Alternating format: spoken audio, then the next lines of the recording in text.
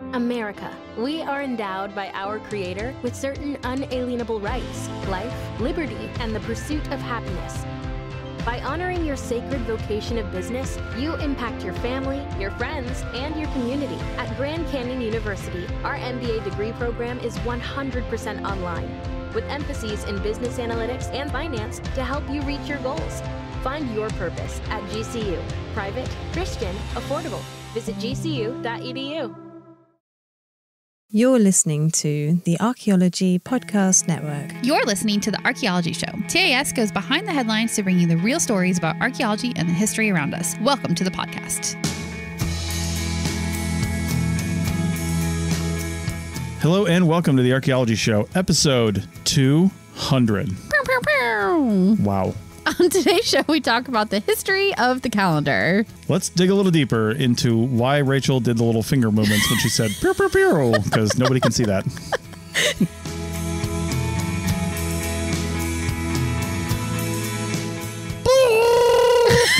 Happy New Year. Oh my God, you're the worst. Before we started recording, I was like, oh, we should put in like a sound of one of the little thingies from New Year's Eve. Got and it. Nailed it. Now you have that sound in your ears. You're welcome. Way to start 2023. Yeah, that's a start. All right. So this episode is all about the numbers because it's our 200th episode, which in the grand scheme of things just means it's after 199 and before 201 and actually doesn't mean anything. No, but it is a nice round number. And don't we love nice round numbers as, you know, modern humans? It is. This show's been going for 5-6 years now. And I think 5 years at least. It's gone through some changes, many changes. Mm-hmm. And, you know, we've been doing this for the last couple of years, which we talked about a little bit on the last episode. But we just wanted to, I guess, acknowledge a little bit that this is a number, episode 200, but also if you're listening to this in real time, we're releasing this on New Year's Day, 2023. Yeah, it's super random how the 200th episode happened to sync up with the first day of 2023. Yeah. So we were like, well, what are we going to talk about? We got to do something special. And you had the amazing idea of let's look at calendars. Yeah, we actually kind of thought about doing something live too, but I'm like, who's going to show up on like New Year's Day? Yeah, like that's a big ask. Yeah. So anyway, I was wondering about calendars. We're talking about the year 2023, but what does 2023 look like and why isn't it stardate 3492.6 yet, right? Like where does that evolve Your to? Dreams. I know. So for anybody that doesn't know, that's Star Trek. Yeah. But that's a good segue because Star Trek has done a lot of good things, right? They've done a lot of things right as far as the prediction of future sciences go. And in fact, the modern, well, not modern anymore, but the flip phone was modeled after the communicators that were in the 1960s Star Trek because a bunch of nerds had developed it and they're like, wouldn't this be cool? And they did it. And then we all had flip phones for like 5 years. Right. But the thing is, you know, our calendar that we use now will evolve into something when we get to the point where it is no longer appropriate to measure time and days and the things that we do based on the rotation of the Earth and its orbit around the sun, right? But that's what all the calendars, including the one we have now, have been based on throughout time. Right. It's called a lunisolar calendar. Yeah. So let's talk about it. Yeah. So what calendar are we in right now? Yeah. So we're currently using the Gregorian calendar, which is a word that I had heard before. Obviously, I knew that we were using the Gregorian calendar, but I didn't know any of the history of it. So that's what we're going to talk about. Yeah. This was instituted in 1582 by Pope Gregory the 13th. Hence the Gregorian. Right. Yeah. And as a aside, I think today or yesterday, Pope Benedict the whatever died at like 93. He was the first pope in 600 years to actually resign the papacy. And most of them just died in office. But anyway. But today they're in charge of a large church. But back in the day, it wasn't just being in charge of a large church. It was also like putting out decrees that applied to everybody in the world, even, which is how we ended up with the Gregorian calendar. Well, and we didn't really talk about this, but I'm curious as to your answer on this. Why do you think the church controlled the calendar as opposed to now? Well, it might be because a lot of the higher learning was coming out of monasteries, right? So maybe all the astronomers and such were the ones figuring out the calendar. So it came out of the church. Maybe, but I think based on what we're going to talk about as far as what that calendar is based on and going back in the days, the church had to control when religious events and festivals were happening. Holidays and things. Yeah. And all that was based on observations of the moon and the sun and where those things are happening. But the church basically said, listen, we're going to celebrate this on this day. That was really important to people. And they had to know what day that was going to happen. Yeah. And it had to be the same for everybody, or else like you're losing sort of the sacredness of it if you don't have everybody celebrating the same day. Now, the calendar and time and things like that are maintained by governments now because we call it more of a civic calendar. Yeah. It's still the Gregorian calendar. It's based on that, but it's more of a civic calendar because we need calendars to conduct our lives and business and appointments and things like that. Whereas back in 1582 and beyond, they didn't really need that. They just cared when is Christmas, when is Easter, when is, certain things going to happen. Oh, it's definitely a driving force. I mean, there was business too, but I think it was just a little bit less formal as far as dates and things go. Yeah. And I want to mention in segment 3, we're going to bring in a bunch of other calendars, but I wanted to walk this calendar back that the majority the one we use. When I say we, the majority of our listeners looking at our demographics are from the United States. So presumably unless you're lunar, or use the Chinese calendar, then you are using the Gregorian calendar, right? If you're celebrating New Year's Day today, you're using the Gregorian calendar. And to be clear, I think other cultures and other places use this calendar as well. It's just they might have a secondary calendar that they use for holidays and things. But this one drives business. I mean, the stock market is based on this calendar. So therefore, like most of the world uses this calendar. Right.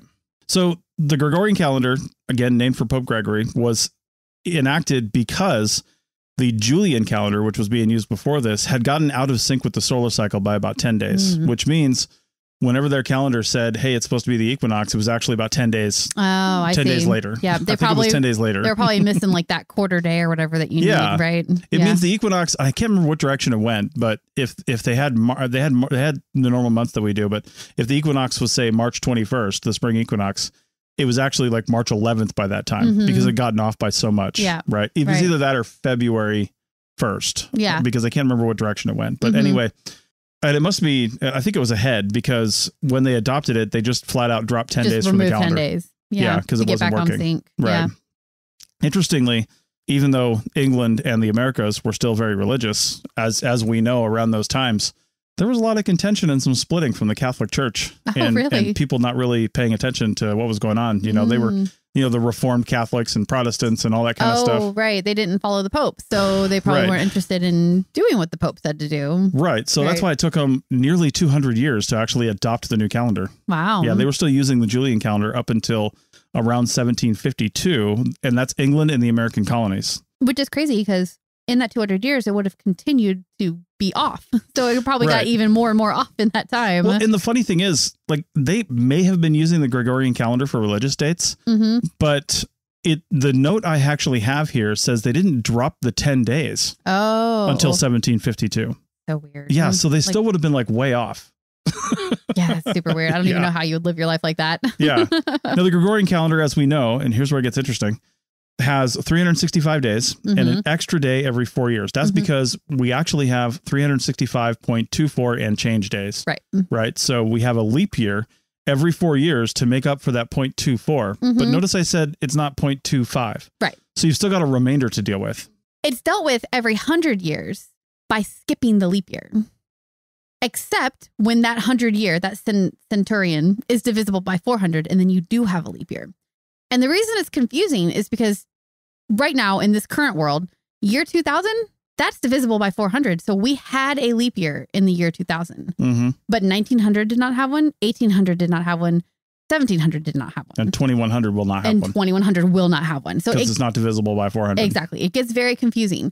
But those 100 years are skipped except for the ones divisible by 400. Right. So it hasn't affected modern, populations yet. Right. And that's just to bring basically the equinoxes and everything else back in line with whereabouts they should be on the calendar. Otherwise, you'd be like getting pushed out a little bit more, a little bit more, a little bit more every year without that. And it does happen, right? Like sometimes the equinox is on the 20th. Yeah, exactly. Yeah, like your birthday is sometimes my birthday the fall is equinox or not. Yeah, it's September 21st, and sometimes it's the equinox and sometimes it's not. Usually, I think the 20th is the equinox. Right. My poor sister, though, her birthday is February 29th. So we always joke that she only got a birthday every 4 years. So, which, with all these calendar fluctuations, like dropping days and doing things, people that were born in those time periods where things were just like dropped, it's going to get real interesting for them here in a minute. Very confusing. Yeah. So, but let's go back a little bit farther. So what's the Gregorian calendar based on? We already mentioned it's based on the Julian calendar. So with the Julian calendar, it was around 10 BC that it was found that the priests in charge of the calendar were basically adding leap years every 3 years instead of 4. Oh. As decreed by Caesar. Okay. And so the they result, were just off by a year. Yeah. And the result was that they actually said, okay, it's 10 BC. They didn't know it was 10 BC. They had another name for it. Right. They didn't know it was BC. And so they didn't have any leap years for 18 years. Yeah. Because they had to catch up. Okay. Yeah. So it wasn't until 8 AD that they had another leap year. It must have been so confusing to just all of a sudden not do a thing that you'd been doing. Right. Yeah. Yeah. So the Julian calendar had been in use for a little while, and it was based on a reformation of the Roman Republican calendar, which we'll get to in a minute. But there was a lot of stuff wrong with the Julian calendar. A lot of things were going like a little bit haywire with it. In the 40s BCE, the Roman calendar was ahead of the solar calendar by 3 months. The one the Romans used, so the Julian calendar. It was ahead by 3 months. Yeah, that's a lot. That's a lot. So Caesar, on the advice of the Alexandrian astronomer Sosigenes, who had a big influence in a lot of this stuff, basically kind of introduced some ideas from the Egyptian solar calendar. And this is what actually was the first time the length of the year was set at 365.25. Okay. They hadn't got it precise enough to be 0.24 and change. Or whatever, yeah. But 0.25 was pretty close. And these were the first ones to divide it into 12 months of 30 and 31 days. Okay. So February had 28 days, though, like it does now. But the weird thing is, on leap years, they didn't have a February 29th. They just repeated February 23rd. It's so weird. Like, why February 23rd? Yeah. So if you were born on February 23rd, you had 2 birthdays every 4 years. I'm sure they celebrated birthdays the same way that we do now. They but may not have. Yeah. Yeah. No, that's interesting. So basically, we got to the point that we were at with the Julian calendar because it was sort of like a mishmash of a bunch of previous calendars just kind of being put together in a way that they hoped would work well-ish, right. I guess. Yeah. So in order to align the calendars around this time and get everything back on from the civic calendar that they used for, public events and stuff like that to the solar calendar when the equinoxes were and such, in addition to this realignment of the calendars, Caesar just added days to 46 BCE. So you may have thought 46 BCE was going to come to an end at 365 days, but no, it went to 445 days. Wow. Because they just arbitrarily added days to make up for it. To get back to where it should have been from a solar perspective, I'm assuming. Yeah, exactly. Right. However, the astronomer Sosigenes overestimated, as we mentioned, he said 365.25, but it's actually 0.24 and change. Well, that equates to about 11 minutes and 4 seconds. And it turns out that's kind of a big deal over a longer period of time. And then as a result, by the mid 1500s, the cumulative effect shifted the dates of the seasons by about 10 days. And that's how we were off by 10 days. And that's when the Pope Gregory was like, all right, we need a new thing here. Hey, it'd be great if you named it after me. So, and then they made the Gregorian correction, although it was still basically the Julian calendar. They just corrected it, but they gave it a whole new name. Yeah. So, yeah. Well, because it sounds like not everybody adopted it at the same time. Right. So it kind of had to have its own name for a little while there. Yeah. Interestingly enough, though, the Julian calendar is still in use for religious dates for a lot of religions. That's why Easter moves so much. Oh. It's not based on other stuff. It's based on the Julian calendar. Based on the Julian calendar. Yeah. Easter. Well, and a lot of religious holidays from Christianity are based on that. And a lot of other religions. It's based on the Julian calendar. Right. So it fluctuates throughout the year a little bit differently than our other dates.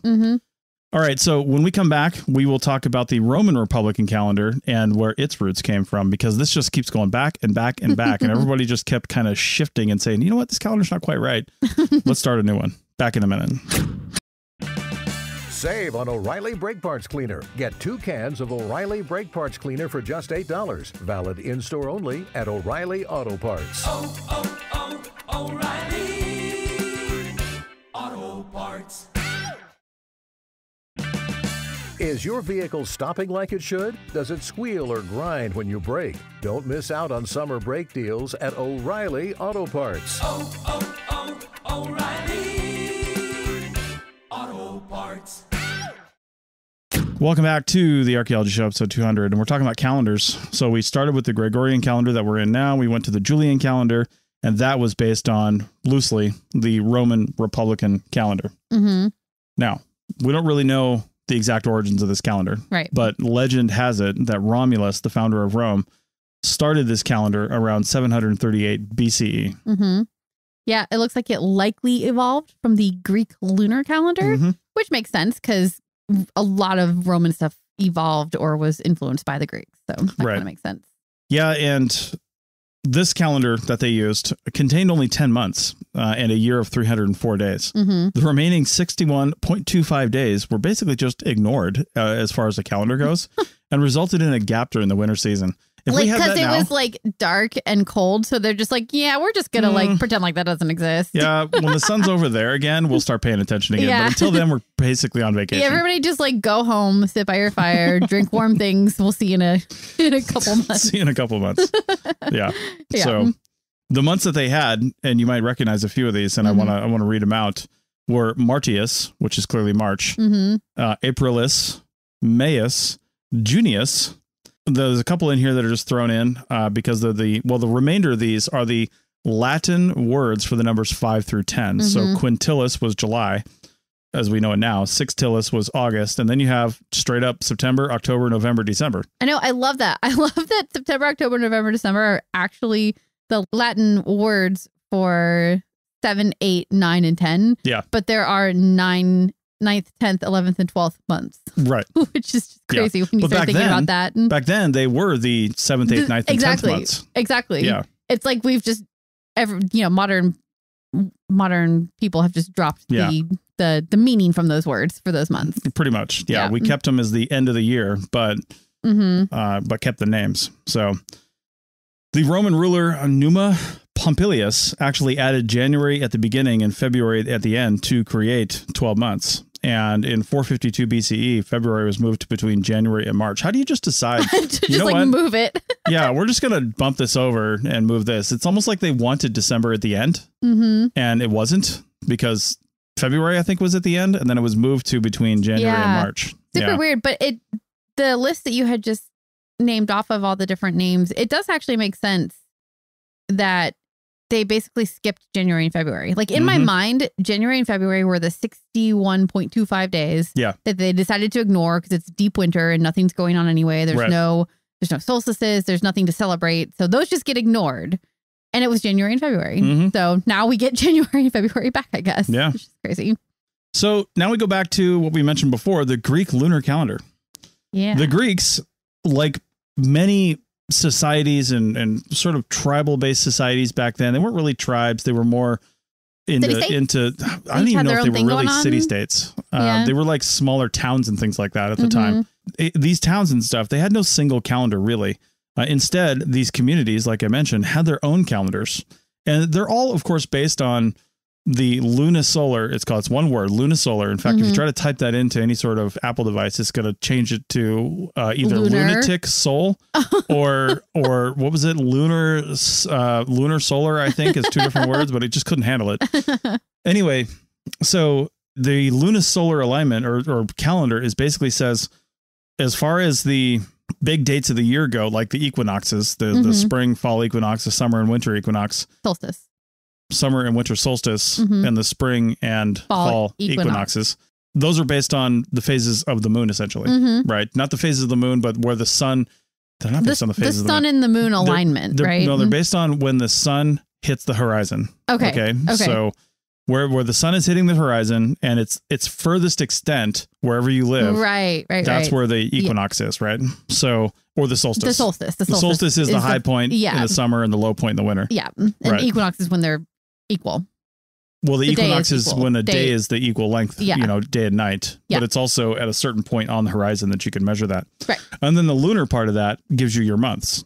Okay. So when you first see the new moon, the phase of the moon. The phase of the moon. Yeah. So when you first see the first sliver of a new moon, and it's not called the new moon. Well, I think it might be, but it's the first just hair of a sliver of a moon. That is, and right when it comes over the horizon, that is the start of a month. Okay. Yeah. Right. So they would all use basically the same method. And people have been using that to sort of mark time, whether they called it a calendar or not, since we started really developing agriculture, right? Before that, nobody really cared too much. Didn't pay much attention to the sky. They followed animals. Yeah. They followed food resources, things like that. And when people started getting more sedentary, well, they had to know when to plant. They had to know when to harvest. You have to harvest before it freezes. And generally, if you harvest before the fall equinox or near there, then you'll be fine. Right. It won't freeze. And then once the spring equinox hits, you can start thinking about planting again. Right. Depending on where you're at. So that's the lunisolar calendar. The number of the names of the months that these communities had, however, were usually based on their local festivals that they held or the deities that they honored. So they would name a month, and each deity got its own month, or each festival got its own month. So they were named based on these events that were important to them. Of those Greek lunar calendars, the Athenian calendar is the best known, probably because Athens was, large. a powerhouse, even back in the day. The year began with the appearance of the first new moon after the summer solstice. So the year actually started in the summer. Okay. Yeah. So after the summer solstice, when the sun was at its highest point in the sky, and it started coming down again, and there's usually a couple of days where it's at its highest point. Right. I mean, there's really only one, but as far as they could tell, there was probably a few with the measuring they could do back then. And then the first new moon you had was the start of your new year. Okay. Summer, new year. All right. Oh, yeah. There you go. Yeah. Months were 29 or 30 days. A year was 354 days, plus or minus one. Leap years were 384 days, plus or minus one. And that required usually a second or later month. So they had to add a whole month because it sounds like they did their leap years. It doesn't really say in my notes, but it sounds like they did their leap years every few years. Okay. Just to make up for it. Yeah. And if it's 10 days off, then because 354 days plus or minus one, that's 10 days off what we have now. Right. So every 3 years, you would have to have an extra month to make up for it. Right. That's why leap years were 384 days. Oh, that makes sense. Yeah. Crazy that they didn't figure out that there was like an easier way to do that. Yeah, just make your day longer. Yeah. Hashtag math. So. Or make the year longer. Right. Yeah. All right. So we're going to go back a little further.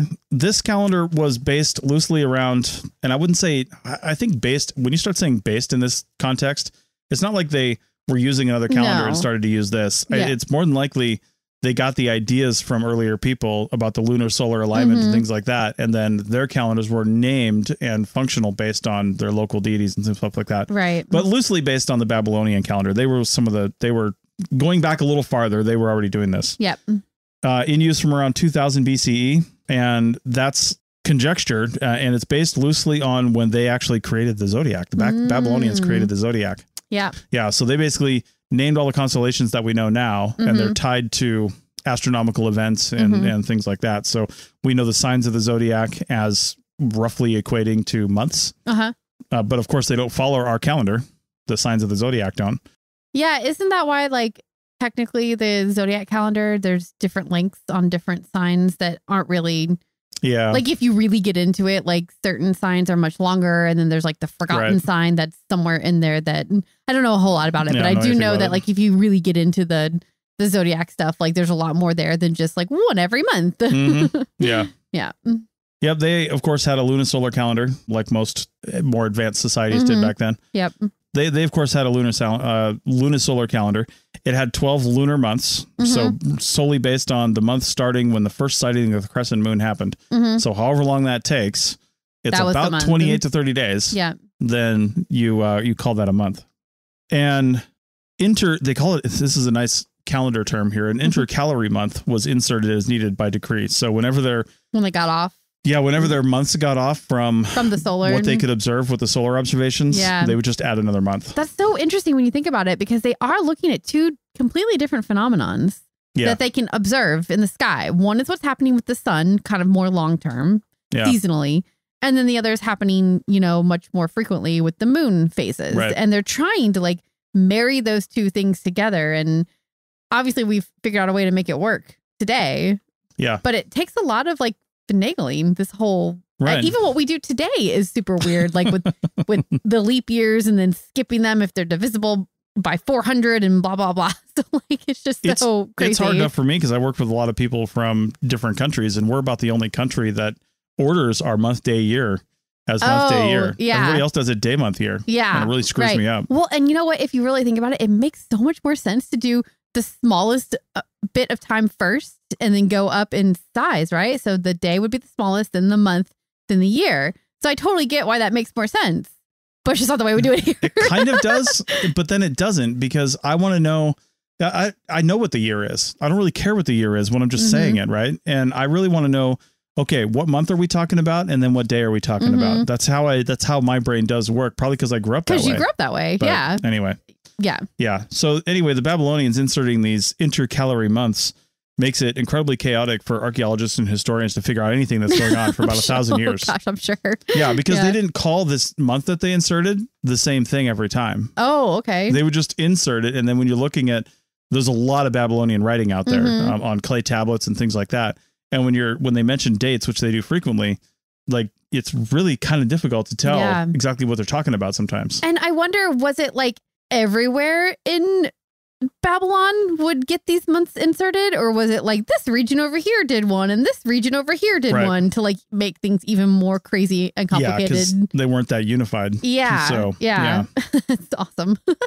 So the Babylonian calendar goes back a little further, based loosely again on the Sumerians. Sumerians came before the Babylonians. Right. The Sumerians invented what is considered by some to be the first calendar, like the first real, like, let's write this down and hey, everybody, it's May 1st, right? Keep track of time and have a specific way of referring to a specific point in time. Yeah. And they invented all this in the later centuries of the 3rd millennium BCE. So a long time ago. That is a long time ago. Yeah. Yeah. Now, when you talk about the first calendar ever invented, I did see a little bit of a pretentious note that was just like a little bit, you didn't need to mention this, but the Indian Saptarishi calendar begins around 6676 BCE, and the Mayan calendar, which we'll talk about later, starts around August 11th, very specifically August 11th, 3114 BCE. But there's no evidence that they were, of course, invented on those dates. They just went back that far. They just invented a calendar and said, okay, so if we walk this back from where we think we're at, here's where the start of our existence starts, or their calendar at least. Right. Yeah. So again, the Sumerian calendar was lunisolar, like pretty much everything was back then. The day was based on the rising and setting of the sun. Months were based on the lunar month and the cycle of the moon through its phases, as I mean, basically we did all the way up through. Just like, I mean, what else do you have when you're trying to mark time? It totally makes sense that that's what they relied on. Right. And then, of course, the year was based on the solar cycle and the positions of the rising and setting of the sun on the horizon. Yep. Yeah. So some of the purposes of calendars, like we've alluded to, religious festivals has been religious festivals, and like harvest and planting schedules has been really the two driving forces of marking time for some reason throughout history. Right. Because otherwise, why do you need to know specific dates? Right. And it's why hunter-gatherer communities didn't really keep track of time in any specific way, at least not that we have evidence of in the archaeological record at this point. Which is why time is weird, right? Yeah. Like time is totally invented by humans. It's completely invented. You go back to early, anybody, Homo sapiens, or early hunter-gatherers even, some people that could communicate with each other. They weren't planting anything. They weren't doing anything. They didn't know how old they were. They may have a sense of how many times they've seen a full moon, but did they really care enough to track that? Like I've seen 1,200 moons, but could they even count to 1,200? Yeah. Did they have the language that allowed them to count and to mark that number of things? It's crazy. It's one of the really the failings of archaeology is because you just can't ever know that kind of stuff. You really can't. Now you can bring in, ethnography a little bit and look at some of the hunter-gatherer communities that exist today in the world and look at how they track time, and maybe you can get an idea of what a similar community from 500 years ago or 5,000 years ago would have been doing. But you're just taking a guess. It's all going to just be an educated guess, because unless you find a specific hard, not just artifact, but context around that artifact to tell you what you're looking at, then there's just no way to answer that question. That's the hard part about archaeology, and also the interesting part too, because it is fun to guess. Yeah, for sure. Now we could have covered a lot more calendars here, and you have to remember that if you go back far enough, every local area had some sort of way, really once they started marking religious time, but they had some sort of way to say, okay, now we're going to have this festival. We're going to have this religious experience, right? I feel like they didn't really need calendars when it was just agriculture. Like it seemed like as long as the festival part came in, long as whoever was keeping track of it said, okay, it's basically the fall equinox. You need to harvest your stuff right now. Yep. That kind of thing. It would have been, rather this lunisolar thing, it would just be solar essentially, because you're just tracking the seasons at that point. But it does make me wonder about people who live in far northern latitudes, or for that matter, far southern latitudes, where they're in the summertime, their day is 20 hours long or longer. And in the wintertime, their night is 20 hours long or longer. Probably tracking time completely differently in those kind of communities. And what do their calendars look like? Yeah. Do they have them? Or did they have, I mean, they do now, obviously, but did they back in, 500 years ago, did they even worry about that kind of thing? Who knows? Who knows? Well, actually, somebody probably knows because that's not that long We ago. don't know. We just didn't research that specifically because the idea literally just popped into our heads right now. So, yeah. So one of the things that a lot of people probably have heard about because what was it? It was just it was 2012, I think, was supposed to be the end of the world. The day the world was going to end. We'll talk about why on the other side of the break. People are driven by the search for better. But when it comes to hiring, the best way to search for a candidate isn't to search at all. Don't search, match with Indeed. The hiring process can be slow and overwhelming. Simplify hiring with Indeed. Indeed is your matching and hiring platform. With over 350 million global monthly visitors according to Indeed data, and a matching engine that helps you find quality candidates fast. Ditch the busy work. Use Indeed for scheduling, screening, and messaging so you can connect with candidates faster. Join more than 3.5 million businesses worldwide that use Indeed to hire great talent fast. Listeners of this show will get a $75 sponsored job credit to get your jobs more visibility at Indeed.com/PODKATZ12. That's Indeed.com/PODKATZ12. Terms and conditions apply. Welcome back to episode 200. And we're talking about calendars on this first day of 2023. Yeah. And now Rachel did a bunch of research on the Mayan calendar. So let's talk about that. Yeah. I mean, it's such an iconic calendar, right? With the circle with all of the hieroglyphs on it. Mm-hmm. If you have ever seen an example of an ancient calendar, it's probably been one of the Mayan ones because they're just so distinctive. Mm-hmm. And they're really amazing, too. They consist of several different calendars in one, kind of like what you would think, because you're tracking days and years. Well, I mean, they did it a little bit differently, but it was basically like days, months, and years. They were kind of doing it like that, but they didn't call them that, and they had different periods of time that they were tracking. So the names of the calendars were the Zulkin, the Ha'ab, and the Long Count. Yes. So let's start with those first two. The Long Count we'll get to at the very end. The Zulkin calendar is based on a ritual cycle of 260 named days. And what I mean by that is like an actual day that has a name that they could refer to it as something. 260 days had names. Yeah, but they weren't like individual names. They used like this system. So like when you look at the circle and you had like a wedge that would line up from the middle out to the end, like those wedges would line up in certain ways, and then you would get your name based on where that wedge was lining up. Right. So yes, they had separate names, but it was based on this system. So it wasn't as individualized as you might think it was. Now the Ha'ab calendar had 365 days, which was basically because they were tracking solar stuff just the way we do. So that's how they got to the 365 day number. Now, going back to the Zulkin, within that, there are two smaller circles of days that are numbered from 1 to 13. That would be the inner circle on the Mayan calendar. And then around the outside, the next circle was an ordered series of 20 named days. And that's how they got to the 260 is from that 1 to 13 and then the 20 named days. So you would have one number from the 1 to 13 and then one number from the 1 to 20. Okay. And when the Zulkin ended, it would start over immediately after that. And it was used primarily for planning religious ceremonies. That was the main point of that calendar and keeping track of those days. And when you had a named day like that, you could easily plan a festival or whatever it is that you needed to do for that. Now, the Ha'ab, the 365-day year, it was divided into 18 named months, which are known as uinals. Not urinals. Not urinals. It looks a lot like urinals. It is missing a key letter, so it's uinals.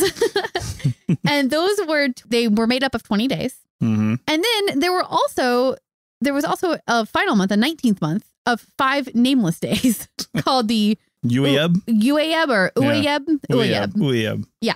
So I just thought that was so funny is they had these 5 nameless days, and I didn't really like get into that research too far, but I think it just had something to do with like syncing things back up with whatever it is that they were aligning with the sun and the moon and all that. Now, all of that taken together forms a longer cycle that is 18,980 days long, Yeah. Or 52 years. And that is what we call the calendar round, all of that together. And that is why that date that you said before, where that it began at August 11th, 3114 BCE. Mm-hmm. That's because that's where that first round of 18,000 began for them. And they were somewhere in there when the calendar was developed. They're somewhere in that 18,000. So I don't think that they were actually tracking time that far back. That's just how far back their calendar went. Okay, so now let's go from there to the long count. Because obviously a calendar that accounts for 18,980 days, like that's a lot of days to be tracking. And they called it the long count. Mm-hmm. And that was the continuous marking of time from that beginning date that we just mentioned. And it is exactly as it sounds. It's like from the very first day on, right? Right. And the way they did it is they had 1, 2, 3, 4. They had 5 numbers with a decimal point in between each one. And those numbers would tick up kind of like the way an odometer would tick up, right? So the one on the furthest right was counting up. And then when it reached a certain number, which I actually can't remember what that number was, but each one has a number that it would tick up to. And then when it got to that point, then the next number would tick up one. So, for example, the final day, because 13 was the final number, 13.0.0.0.0 would be the final day in this count. And that first number, the very largest first number, is called a baktun. Right. So a baktun is 144,000 days long, which is a little less than 400 years. And 13 of those represents the entire creation cycle for the Mayans, which is how we got to the world ending on December 21st, 2012, because that was the end of that. The 13 baktuns would have ended on that day. That date was 13.0.0.0.0. Yes. Yeah. For them on their calendar. Well, interestingly enough, there are a number of apps on the App Store for Apple and Android. I was wondering what you were doing over there. Yeah. Sometimes you check out from the conversation a little bit and you start doing something over there. And I'm like, I know he's preparing something good over there. I don't know if this is the one he made, but I know somebody he's actually another podcast host, and he made a Mayan calendar app. Oh, really? Yeah, he's a Mayanist, and he made a Mayan calendar app, and I can't remember what his name is, but okay. So if you open it, it just shows me right now that the date right now in this long count date is 13.0.10.3.2. Okay, so it kept counting up. Then they just kept going. Yeah, I mean, why not, right? Cosmologically and spiritually, they're like, that's impossible. No, 13 is where it ended for the Mayans, but there's no reason why it can't go beyond that. I mean, it's still a system that can be used. Yeah. Now, it shows me 2 other things here, too, and they all kind of run together, and I didn't really realize that. I think they're separate, but I also see 13 ik, or LK, or look, LK. Oh, okay. 13 LK, and I also see 15 K Unk in. Yes. Okay. So each of those numbers, and I had that, but honestly, it was so complicated to describe how they were counting up the numbers on this long count. I actually nixed all that from the notes, and I was like, we don't need to look at them, but hey, you're bringing them up, so we will. But yeah, each of those each decimal has its own name, and those words you just read off were the names for each of the decimals. And each of them was a certain length long. The first one is 18, I think. And then the next one after that is 20 maybe or something. I don't remember, but they count up to a certain number and then they tick over.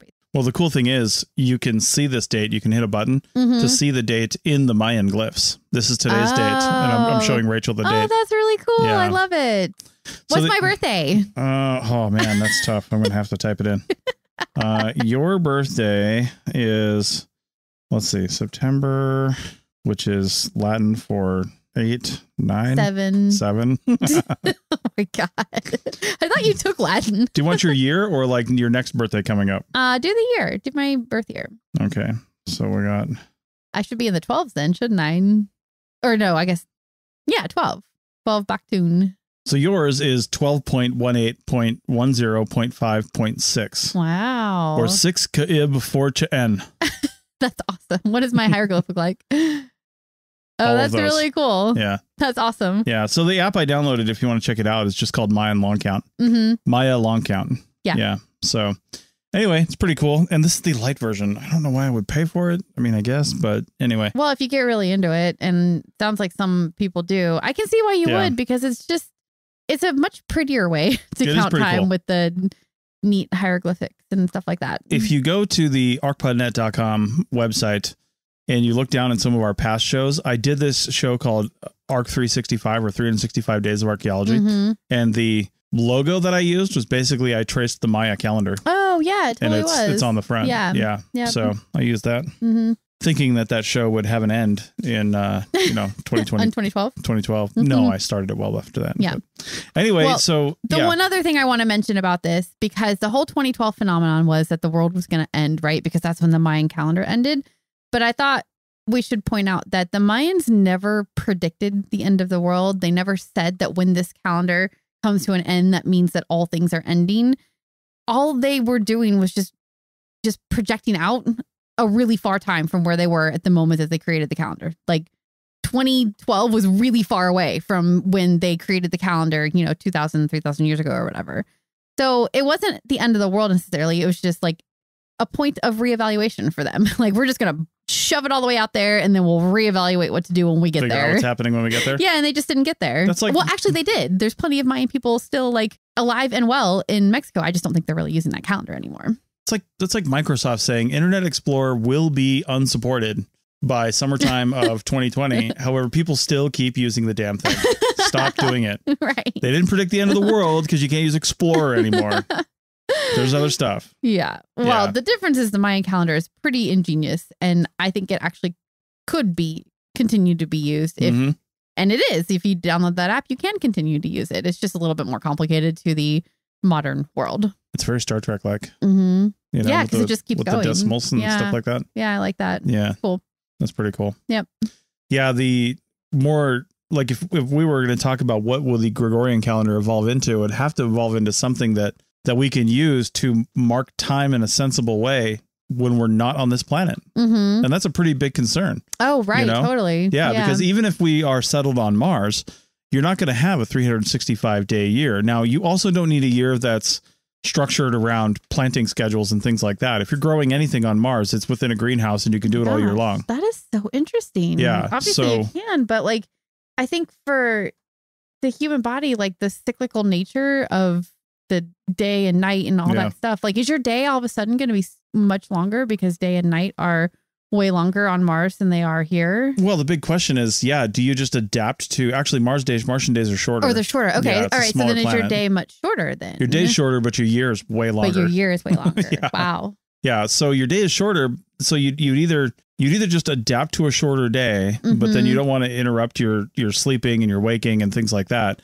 But I would think that you might just have to every like few days just like sleep in or do something weird, stay up really late or sleep in. To get back on like schedule with to kind of catch up. Yeah. But it's weird. Like, how do you manage that? Right. Yeah. Like when you're on the International Space Station, they just arbitrarily manage time and they say, okay, we're sleeping now. Yeah. Now we're not. Yeah. Because they're going around the Earth, 50 times in a day. But you've got your circadian cycles that would somehow be kicking in if you're on an actual planet with day and night and all that kind of stuff to contend with. I'm sure that there's like scientists out there that have been thinking about this already and they have a plan for it for at some point. I mean, maybe when we get to Mars. I think there's probably a lot of theories out there, but I don't think they know exactly what they're going to use. What's going to work. Yeah. And then when you leave the solar system and you no longer have the sun to help mark your revolutions, whatever that means, the Earth time becomes even more meaningless. Yeah, it totally is. And that's why it's so awesome that the creators of Star Trek, you got to go back to that. They thought of that and they're like, listen, these people are traveling around the universe at warp speed. Like, how are they going to know what May 4th is? Yeah. Right. They don't care. Right. And it's funny I picked Star Wars Day and a Star Trek analogy. But anyway, they were like, what the hell is going on here? And so they came up with, and there is a way to convert your like today's date into a star date. Yeah, you can do that. Yeah. And it was all, I don't even know if they had figured out a way to actually calculate that when they first invented star dates back in the 60s, because I've seen different things where you can listen to star dates mentioned in the captain's log, because the Next Gen, they always had star date at the beginning, but they didn't always do that in the original series. Right. So once Next Gen hit, then it was easier to actually try to figure out marking their times with what we would know as our Gregorian calendar times. But just like the Mayan calendar app, you can find things to convert into star dates. But anyway, it's based on our position in the galaxy versus our position around the sun. So anyway. Well, I'm like ready to convert to the Mayan long count at this point. It's too hard. It's like, I like the idea of an odometer just like ticking up and it just keeps on going. I mean, it kind of does now. You just got to remember May and June and July. And that's dumb. I don't want to remember that anymore. That's pretty dumb. Okay. All right. Well, that's a cool thing about calendars. I just thought it would be neat to talk about that as we start a new year. Yeah. So, not quite as much archaeology there. But of course, the reason we know as much as we do about these ancient calendars is because of the ones that have been found in the archaeological record, in particular, the Mayan examples. There are some super beautiful ones. And if you go to the links that we put in the show notes, there's some examples there. And also of the other ancient calendars that we talked about as well. Yeah. All right. Well, as we start the new year, I just wanted to mention we need to get more, I guess, reviews on especially Apple Podcasts, but you can review on other places that are just not looked at as much, like Spotify and Google Podcasts. But if you go over and leave us a review, I'm going to do something similar that the A Life in Ruins podcast did for their listeners. They said that if you left a review, that they would send you a sticker. So if you leave us a review, be sure to email at a life in ruins podcast at gmail.com with your address. Don't email them. And they will send you a sticker. No, don't do that. Address it to David Howe. And then go listen to the Life in Ruins podcast where we talked all about this. This will be their New Year's episode as well. No, but definitely go leave us a review. And if you email us and tell us that you did this, and then we go confirm, we will send you a sticker. I'll take that on. I'll do it. How about this? I will also, if you're not a member already, I'll give you a free 1-year membership to the Archaeology Podcast Network. I'll pull somebody from the reviews we get in January. Oh, okay. That's a great idea. Yeah, but you also have to email us at Chris@archaeologypodcastnetwork.com because I can't pull any contact info off an Apple Podcast review. Yeah. You have to tell us who you are and that you left the review. So that's the one qualifier to be entered. You have to do that. And the name you left on the review. Because you can just give your review a title and a name. We need to be able to identify you. Yeah. And see a review and then go from there. Yeah. I mean, if you're going to leave a bad review and you still want to be entered, like that's fine. But just know that email a Life in Ruins podcast at gmail.com. But you know what? We welcome all feedback. So like if you could leave the good review on iTunes and then just email us any of your like bad feedback, we'll take that. That's totally fine. And if you don't like emailing a Gmail address because it seems a little sketchy, like the Life in Ruins podcast, then you can email Tristan at archaeologypodcastnetwork.com with all of your bad reviews. Email Chris at archaeologypodcastnetwork.com with all your good reviews. Oh my God, we've just fully confused everything. Okay, look, we'll put a summary of what we just said in the show notes with all of the actual rules so that when all the confusing things that we both just said don't make any sense, you know what to do. But the first thing to do is go leave us a review on iTunes. Please and thank you. Happy New Year. Happy New Year. Bye.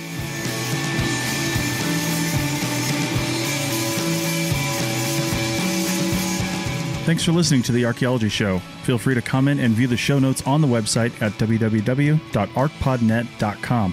Find us on Facebook, Instagram, and Twitter at ArcPodNet. Music for this show is called I Wish You Would Look from the band Sea Hero. Again, thanks for listening and have an awesome day.